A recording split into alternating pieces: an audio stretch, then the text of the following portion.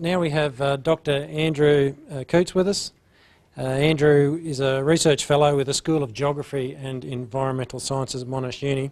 He graduated with a PhD in March 2008 in the area of urban climatology at Monash University. Previous to that, he was at DSC and Office of Water. His research interests is something that I want to focus on here include urban land-atmosphere interactions, urban heat island mitigation and climate change adaptation in cities, sustainable water management, microclimate and human health, and urban planning for improved climate and thermal comfort. And so Andy's going to talk or focus his talk on the work he's doing with the Centre for Water Sensitive Cities in a project what they call B3, Green Cities and Microclimate. So please help me welcome Dr. Andrew Coutts. Thank you for the invitation to speak. I spoken a couple of times, once to Stormwater Victoria and Clearwater 3 or 4 years ago. So hopefully today I'll be able to present a bit of the stuff that we've been working on for the last few years and sort of where our thinking's going. This talk will be a little bit theoretical, but I'm hoping it'll be really practical as well. So I'm going to talk about stormwater and human thermal comfort benefits in the urban landscape. So here we are, that's me in the blue shirt and a student of ours in Mawson Lakes standing next to a nice constructed wetland, standing under the shade of the tree, enjoying it, you know. So how do we create spaces that are thermally comfortable and good for human health? That's what we're interested in the CRC. Just to quickly acknowledge the team. Not everyone's at Monash anymore, but you know we've had people progressing through the team over the last few years. So just acknowledging everyone there. So I'll spend a bit of time on background, just talking about urban heat and the urban heat island and sort of differences between them. I'll talk about mitigating excess heat exposure through stormwater harvesting and water-sensitive urban design. I'll spend a bit of time talking about human thermal comfort, what that is, how we measure it, and then the rest of the talk I'll talk about some examples of the research we're doing as part of the CRC and some of the findings that or a few snippets of the findings that we're getting out of that. So hopefully that will be interesting. So if we start with the figure at the top, the urban heat island. So lots of you probably would have seen a figure like this. There's two things that are really being displayed in this figure. One is the urban heat island itself, so that idea that urban areas are warmer than the surrounding countryside. So this figure is really a snapshot in time. So it's taken at 1 a.m. the 23rd of March 2006. And so it shows a 4-degree temperature difference, a maximum 4-degree temperature difference at that point in time. And there's a whole bunch of reasons that are influencing that, such as the design of, it's mainly through the design of the urban landscape. So during the day, you get a lot of solar absorption of solar radiation in urban materials that have high heat capacities. So that energy gets stored and then slowly released at night. And you've also got lots of trapping of heat within the urban landscape. So if you take this sort of street canyon environment, as we would call it, at night the heat gets sort of trapped in there. Radiation off buildings can't escape easily. You've got restricted ventilation. All these sorts of things contribute to the microclimate at that particular point. The other thing that this figure at the top is showing is the spatial variability of urban heat. So you have this sort of heat island phenomena, which is sort of you observe across the whole city, but across that you've got a lot of variability at a local to micro scale, and that's influenced by all of these factors as well. So how much vegetation cover is there? what's the albedo of the surfaces, all these sorts of things influence what kind of microclimate that you might experience at a single point.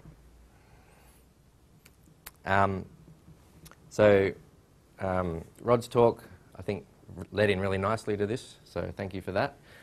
So when we're talking about a heat health outcome, so whether there's mortality or morbidity, depends on a few things. So a person's vulnerability, so things like their age, whether they have pre-existing medical conditions, their ability to adapt to heat, so whether they can move to a more comfortable place, they're drinking enough water.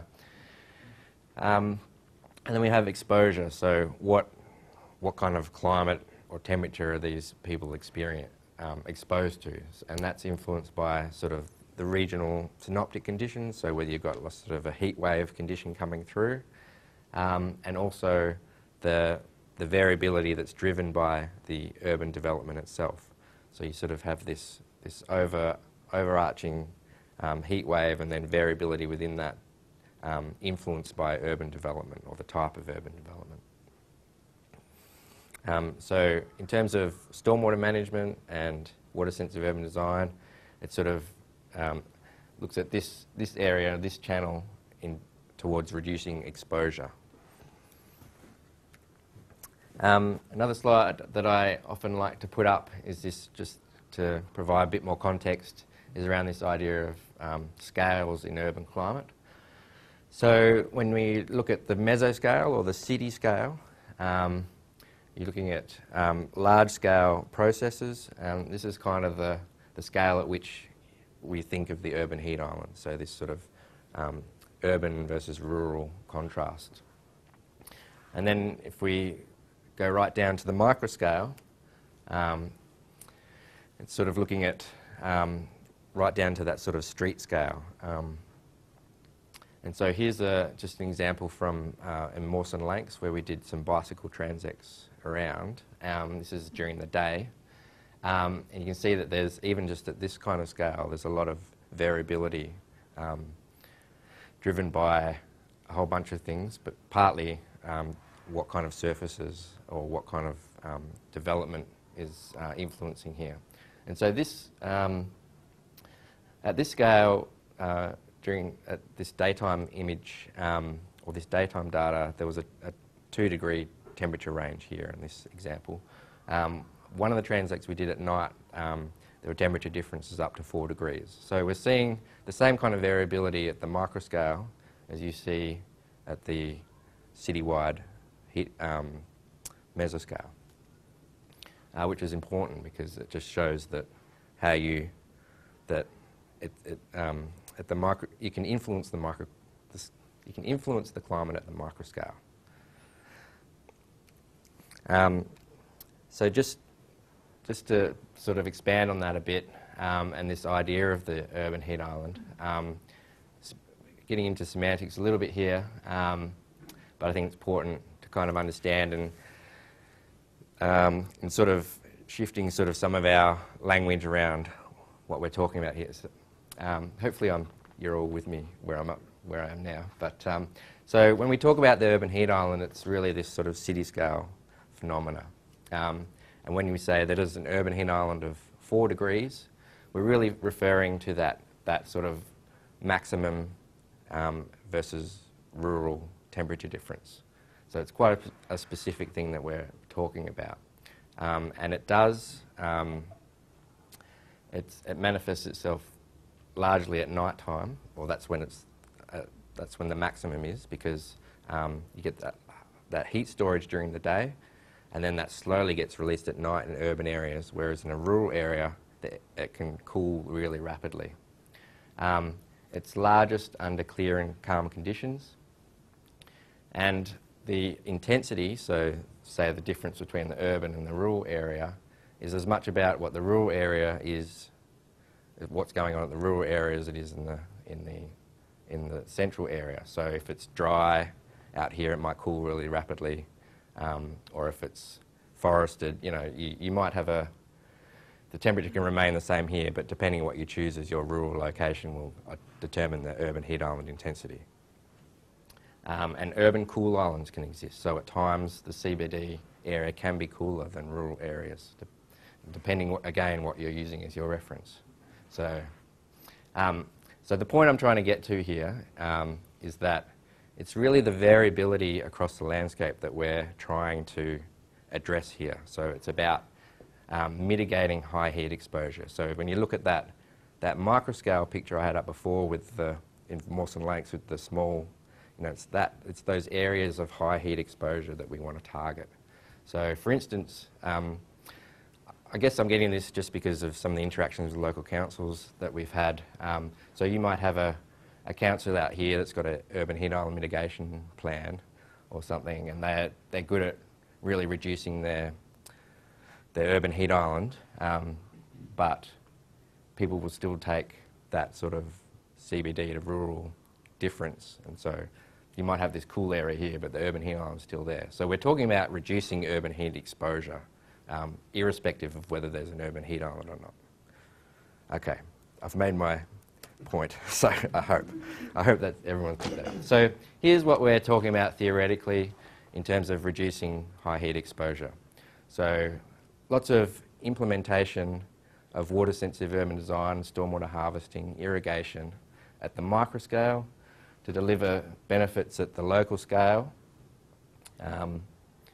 and so, these wetlands and those sorts of things, all increasing evapotranspiration, reducing land surface temperatures, and generally providing a more comfortable thermal experience in the urban environment. So if you implement at the microscale and target high areas of high heat exposure, it will feed up towards reducing the urban heat island overall. So just moving on to, so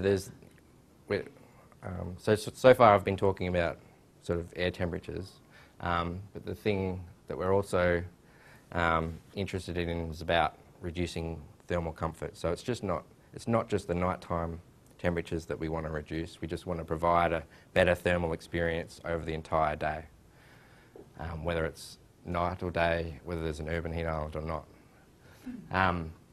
So there's a whole bunch of sort of thermal comfort measures that are around that describe sort of your physiological experience of the climate. And it's influenced by things like your body parameters, like your height and weight, your age, your sex, and then also these other environmental parameters like the air temperature, the humidity, the wind speed, and also what's called the mean radiant temperature, which is sort of the energy loading on your body from solar radiation or radiation off, hot walls or whatever. And so when you're walking through this kind of urban environment, you're going to experience a whole range of thermal comfort sensations, if you like. So whether you're in Fed Square or over here in the park, you're going to have a very different thermal comfort experience. And it's about, so we're trying to improve the thermal comfort in as much of a broad area as we possibly can. So as I said, there's a whole range of different indices that describe human thermal comfort. One of those is, there's two here, standard effective temperature, SET, or physiological equivalent temperature, PET. And so say you're out in the sun, it's 30 degrees, your physiological equivalent temperature might be 43, which kind of better describes what you're experiencing out there. And so then these temperatures can be related to a thermal sensation. So if the standard effective temperature is, say, 17 to 30 degrees, then you're comfortable. And so in Melbourne, Margaret Luffman, who's part of the CRC, has done interviews to try and work out what whether or not this sort of scale fits with the thermal sensation in Melbourne. She found that people who were sitting had an effective temperature of 21.8 and they were comfortable, so that sort of fits in that range. And people who were walking, so they're active, they're moving around, so their body temperature is going to be warmer. They had an effective temperature of 25.9, which is still in that comfortable range, but the 75th percentile start to get into this slightly warm aspect. So this kind of helps us to set targets for what we want to achieve with implementing green infrastructure and stormwater harvesting, that sort of thing. I'm going to skip that. So we published a paper at the end of last year called Watering Our Cities, so forth. I can provide you a copy with this if you like. And it was a big literature review on what implementing water-sensitive urban design, stormwater harvesting can do. So the conclusions out of that were basically that we should, when we implement WUSD stormwater harvesting, we need to maximise the cooling potential of green infrastructure first. So we've got green spaces out there, but it's important that they're irrigated. So they're actually providing evapotranspiration, or they're transpiring at least to cool, and they're also, in terms of trees, we have really healthy canopies so that they're providing the maximum amount of shade possible. We should target dense urban environments with little or no vegetation. So these environments tend to be areas of high heat exposure. And it's important that if we are implementing in those kind of environments, which are particularly warm and dry, that the vegetation is well irrigated so it can cope with what can be quite stressful urban conditions for vegetation. We need to harness the cooling potential of trees. So trees in particular provide the shading benefit, and so you get a reduction in radiant temperatures, which is the most important influence on thermal comfort during the day. We need to aim for many smaller distributed technologies at regular intervals. So as you saw with that micro scale example, if you could be walking down what's quite a dense street, and there might be a park in the next street, but because of the barrier of the buildings, you might not actually be getting any benefit from that park. So we need to distribute irrigated green spaces throughout and trees throughout the landscape. And we need to work with the built environment to extenuate cooling influences. So,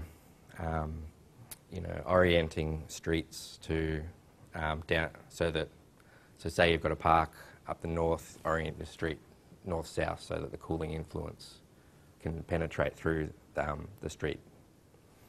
Things like that. So we've been doing a whole bunch of observations, remote sensing, and getting towards some modelling as well as part of the CRC to try and say, well, how much benefit do you get, and also help us to sort of provide more guidance around implementing these sorts of things. So I'll talk about a few of those today. What time do I have to finish?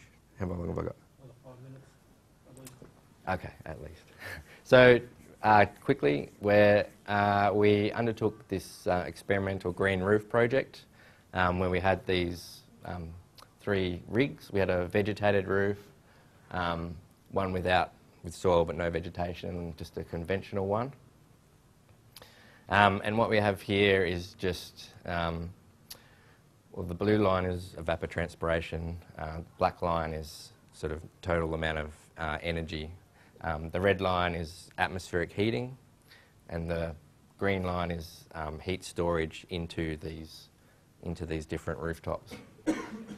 And basically, the vegetated roof is an unirrigated roof, and so there's not really a whole lot of evapotranspiration happening off here, and a lot of energy being used in heating the atmosphere. So if we want to get benefits from green roofs, we've found that actually irrigating the roof is an important feature.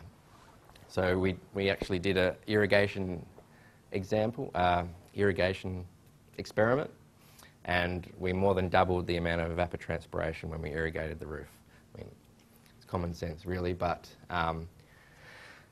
you do get a benefit from green roofs through the reduction in heat storage, but we can maximise, again, referencing that, maximise the green infrastructure by irrigating it. For a comparison, we also had a white roof, so high reflectivity, and we actually found that there was a really large reduction in the amount of atmospheric heating that we were getting from those roofs. So probably a good approach there, and you really need to irrigate the green roof, just try and start getting the kind of benefit you're going to get out of that roof compared to that roof. As part of the Vicar project, we did some thermal mapping. This just again demonstrates the benefits of vegetation. So we've got these nice irrigated ovals compared to the surrounding sort of unirrigated grassed areas. You're seeing these large surface temperature reductions. So that will translate to some extent to a reduction in air temperatures during the day, but also you have a change in the radiation that you're getting off the ground as well. I'll keep moving. We did an experiment at the Footscray Primary School. An honour student did some work out there to look at the influence of green irrigation on cooling effects of green spaces. So we had 2 irrigation events, one here and one here. We've got soil moisture up on the y-axis, and obviously you get this large increase in soil moisture. And then she also measured land surface temperatures as well, and we had a control dry patch, which is the red line, and then these irrigated areas, of course, are showing this large surface temperature reduction. We were also looking at trying to look at the cooling influence of of that space, but we found it quite difficult with the approach we used to capture the change in air temperatures. We also did a street tree study that compared 3 different streets. So we had some of these weather stations in Burke Street, Gipp Street, which is in East Melbourne, and George Street, which is also in East Melbourne, and looking at the microclimate in each of these street environments. So George Street had a 45% tree canopy coverage compared to just 12% at Gipp Street, and Burke Street, the vegetation, there was sort of 2 sections, so the vegetation was in 42 and 20 in each other section, but really a dense canyon. I'm going to skip down to here. Actually, I'll show this one. So during a heatwave event, we had this blue line is the Burke Street, red line is the Gipp Street with no trees, and the green line is George Street with trees. You can see this massive influence of the buildings on the air temperatures in Burke Street, and sort of overwhelming the influence of any trees there. But if I jump to, so this is, just look at don't worry about the green and red line, but look at the black line, and that's just the difference between Gipp Street, which had few trees, versus George Street, which had a lot of trees. And we were seeing a marginal benefit during the day on air temperatures in George Street, so of half a degree or so. So you can see a benefit there, but we're a little bit disappointed. Looking at individual trees, so this is looking at PET, that physiological equivalent temperature, and the different levels of heat stress associated with those temperatures. So if you look at the red line, this is over that heat wave period in February 2012. The red line is the average PET in Gipp Street where there were no trees. And then I've got a couple of lines just representing different individual stations that we had in other streets. But just look at the green line, that's just a station that was under a dense canopy. And so through the shading, mostly, you can reduce that heat stress level from extreme heat stress down to sort of strong heat stress. So you're still heat stressed, but you know, you're improving that thermal comfort level. I might just finish with this one. Seeing I'm running out of time.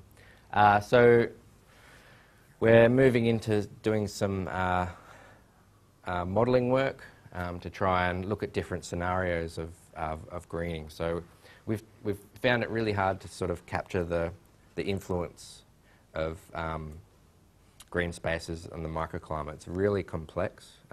There's lots of things that influence the temperature at a particular point. So there's the adjacent surfaces that influence that temperature. So the wetland or the rain garden that you might have nearby, that's going to influence that. But there's also, you know, the larger scale climate affecting that the climate at that point, plus other features like buildings, etc. So we've got a PhD student working on a microclimate model who's going to take this radiation model and put vegetation and water balance in there, and then run these kind of different scenarios to try and look at what the benefit's going to be on thermal comfort and air temperatures. So just to finish, so if we want to meet these sort of climate sensitive design objectives, we need to irrigate a lot more. It's important that we irrigate with sustainable sources like stormwater, especially under times of reduced water availability. We need to promote trees, and they need to be irrigated because of the benefits that we get to thermal comfort. And we need to design the green infrastructure into the landscape. So as I said before, we need to distribute it, focus on areas of high solar radiation.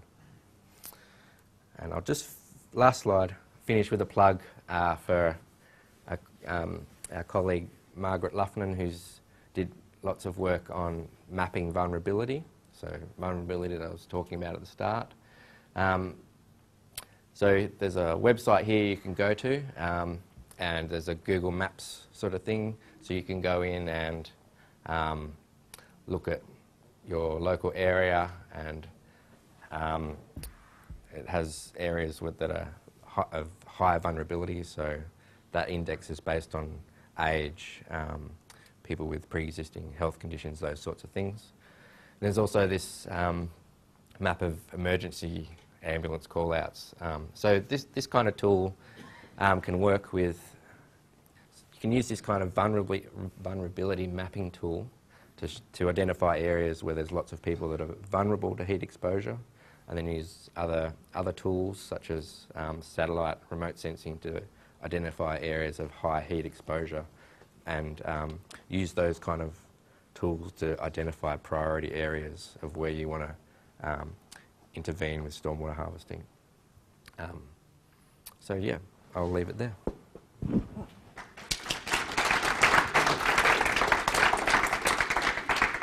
Thank you very much, Andy. And as people think about some questions they may have, I'll ask the first one. There's a lot of information that you're producing with the CRC. What's the mechanism for getting that information out to the community to action, whether it be through local government, state government or individuals? We've got a couple of, well, as part of the CRC process, we have workshops a couple of times a year, but they are for industry partners. But we also do produce a blueprint each year. So the 2013 ones, I'm not sure when that's coming out, but it shouldn't be too far away. So that sort of tries to consolidate what we're learning into a sort of a short brief, and that provides out. We're producing a report that's kind of covers off a lot of the stuff I talked about, or a lot of the projects. So only a sort of a progress report on the observational stuff. But aside from that, I guess it's events like these that are helpful. Yeah. Thanks, Andy. Okay, invite questions from the audience. Jeff Conlon, thanks for that, Andy, particularly in the providing sort of a more in-depth understanding of what's actually going on and what we really need to take into account.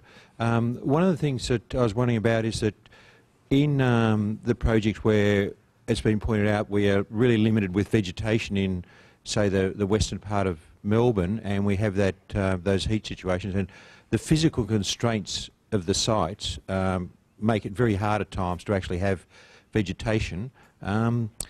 Looking at what some of the European cities are doing, and they're going for non-vegetation, they're using shade cloth for shading and fogging as a strategy. Have you guys looked at that as part of your overall review of technologies and stuff?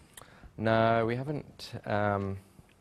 We haven't really broadened what we've been looking at, aside from the white roof stuff that I briefly showed then.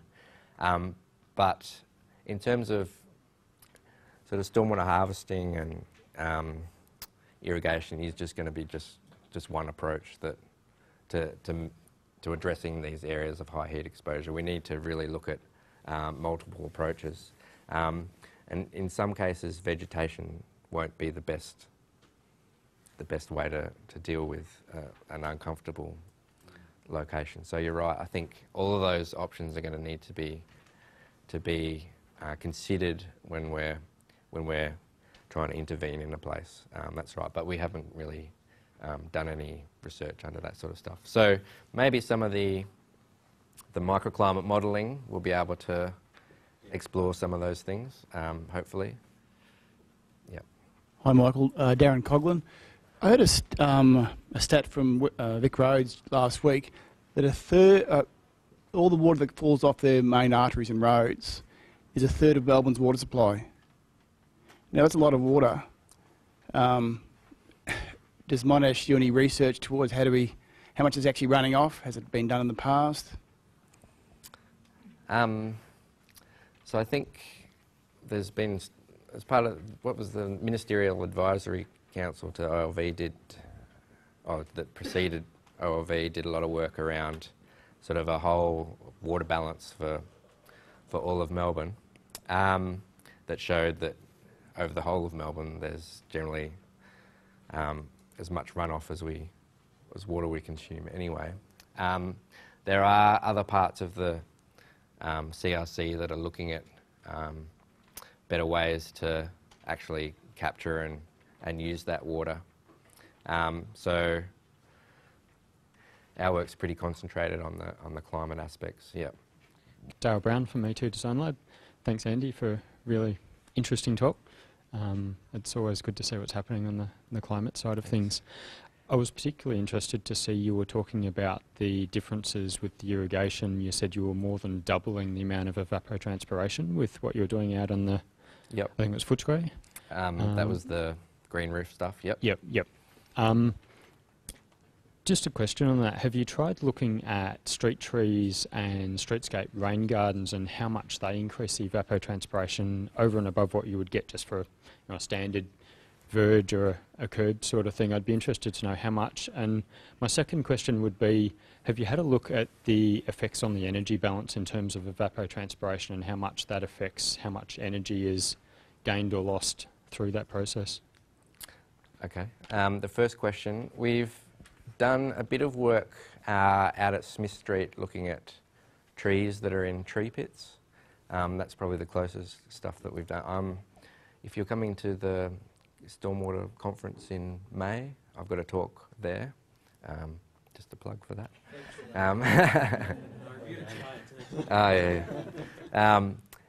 And that is looking at sort of the tree response to the amount of water that's available. So we're not looking at the influence of the tree on the environment, but so having the tree pit there will change the soil moisture available to that tree, and then we were actually doing measurements of transpiration, leaf scale transpiration from those trees, and trying to link it to the amount of soil moisture. That was semi-successful, but come to the talk and you'll hear all about it. That's what, I didn't want to talk about it today because so obviously, further, I think we're still working on that with that project. We're not quite there yet. So we should be able to sort of get an idea of the total transpiration that we're getting from trees. Along with that, we've got a colleague in Leuven in Belgium who's got a climate model and has actually put these tree pits into his model and is irrigating them with a rainwater tank. And so through that, I think we'll definitely start to be able to answer that question. So we're getting there. With the energy balance, I think that's sort of what we were doing with the green roof stuff. And I think again with the modelling, we'll start to see the changes that we get from sort of at that local scale. So there's lots of models out there that work at that real local scale, neighbourhood scale, and so we can, through that model, we'll be able to change the different land surface characteristics, so amount of vegetation, and then how much that translates into evapotranspiration. So I think we're working towards that. Yep. It was more of an observation about my experiences with climate sensations, and I play a lot of golf, and you see a lot of different sensations on the golf course, and that's total green infrastructure, and of course shady trees are great. You get out onto the open fairway, grass, it can be quite unbearable under there when you get so much evapotranspiration happening. You notice it a lot when particularly intense heated days, and particularly where there's a lot of water in those areas. Have you been thinking about in the green infrastructure areas where you can actually have those tolerances, and as a consequence to trying to promote green infrastructure, that there's some issues associated with that as well? By lots more irrigation, lots more water around, there's a risk that we could increase evapotranspiration, and that's what we're aiming to achieve, increase humidity, and it's that influence on thermal comfort, and that's also why we're not just focusing on air temperatures and looking at thermal comfort as well, because that thermal comfort measure includes that humidity aspect. I think we're still working on that as well. I think from what I've seen, the benefit you get in the temperature reduction outweighs any adverse effect from the increase in humidity. And I think, again, with this modelling approach that we're taking, I think we'll be able to quantify that a lot more. But it's still, I think it would be good if we could do a bit more focus on people's experiences and connecting that with what's going on with their environment. But there's not a whole lot of, it's really difficult to get a large number of surveys across a whole range of conditions, but it's an area that we should focus on a lot more. Just wondering what level of importance or how much reduction in urban heat does the albedo, like if you have a high albedo, how much influence does that have on urban heat island? And they've got a second part depending on your answer.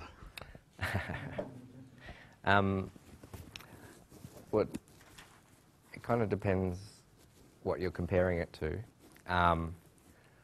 Well, I'm not known for diplomacy, and I'm an engineer, so I'm not known for aesthetics either. Yep. Why don't we just make it compulsory to everybody have white roofs? That's a great idea. Well, I think in terms of that green roof, containing it to that green roof versus white roof argument, I think the white roof is, in terms of heat exposure, is providing a larger benefit. you have to irrigate the roof before you start matching those white roof benefits. There's a few caveats around that, but I won't go into it. But you don't get the multiple benefits that you get from a green roof with a white roof. So you don't get the stormwater runoff benefits or the amenity benefits of that. The thing that we've sort of thinking is if you painted it white, it might be better to, anyway from the thermal comfort point of view, to bring the water to the ground in the tank and use it to irrigate a tree, and so then you're actually bringing that benefit down. You're getting a rooftop benefit and a street level benefit. I've actually got an answer to Alex, because I've heard that question before about why don't we just... it actually has an impact on ecology to do with insects if you end up painting all the roofs white and then with artificial light at night. Apparently, yeah, so while sometimes we think of, yeah, that sounds like a good idea, there sometimes can be repercussions elsewhere. Yeah. That's really interesting. I would have never thought of that. All right, I think we better wrap it up there. Can you please help me thank our fantastic speakers for tonight, Rod and Andy. Thanks, gents. And before you go, I just wish to thank again the sponsors for tonight, Department of Health, putting on such a fantastic venue for us. We've got Melbourne Water for our gold sponsorship. Appreciate their support always. Our fantastic speakers, Andy and Rod tonight, thank you very much for that. The audience, for your participation and your very passionate questions. And thank you to our video audience. I hope you enjoyed this evening's session. Good night.